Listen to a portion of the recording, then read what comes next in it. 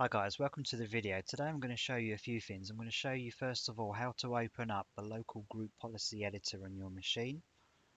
I'm going to show you how you can change policies within the local group policy editor. I'm going to show you how to check what policies are applied to your machine. I'm then going to show you how you can add ADM templates to the local group policy editor so you can change additional application settings such as Google Chrome, which I'm going to show you today.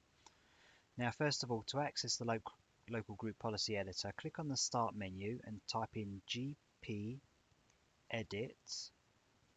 msc and click on that application there, gpedit.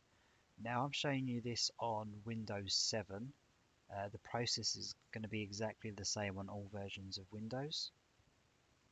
So under these folders they have, some of them have subfolders, so you just need to work out where the setting is that you want to apply. Please be aware that this is the local group policy editor on this machine. If you have any group policy objects, which are GPOs that are applied on a domain level, they're going to override whatever setting you have here. So I'm going to show you now how to see what group policies are enabled on your machine. So if you click on Start and type in rsop.msc, and if you click on that application there, I've actually got it loaded here, and I've set a regional setting, so we can see here this is the setting that's been set.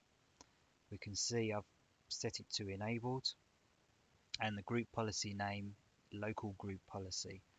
So we know that this setting has been set via the local group policy. So if there was another policy here and it says, I don't know, it will have a specific name for your domain, and its domain policy, that will override the local policy. So just be aware that even though you've set that, it could be overwritten by the domain policy.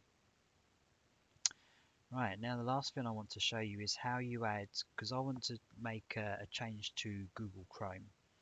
But as you can see here, these are just like the Windows base policies. If you want to make any application policies, you can't because there's no settings here. So what you need to do is you need to find an ADM template.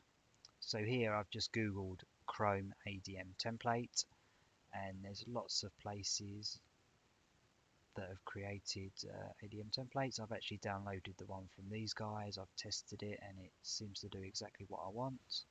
Okay, if you go back to the other group policy editor, if you highlight administrative templates, if you right click on it and click add again, and here is the ADM. So if you apply that and close, now here classic administrative templates, if you expand that, we can see that this is basically that ADM file that we just imported. So yeah, if you wanted to set a proxy server, you can set it in here.